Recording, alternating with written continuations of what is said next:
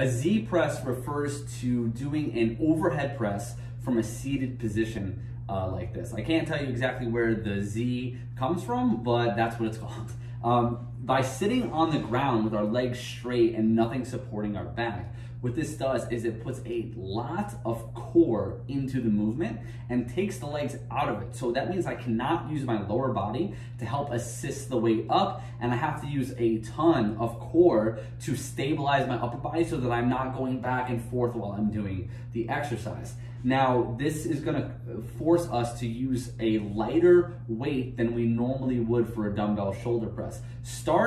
Be very conservative with your weight selection on these. Start lighter than you think you can do, because it's better to start lighter and go up than to start too heavy and again increase the risk of injury. So I just have 20-pound dumbbells here for this demo. What we're gonna do is sit up completely straight. So just like everyone told you when you were in school not to sit down slouched, we're gonna sit up nice and tall. I want you to think like someone's grabbing you by the shirt collar and kind of pulling your chest up. So you're gonna sit up nice and tall like that.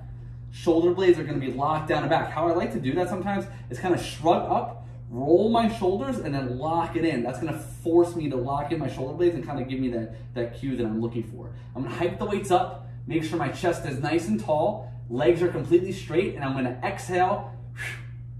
Dumbbells go straight up over the head, shoulder blades squeezed at the top, abs tight, not leaning back.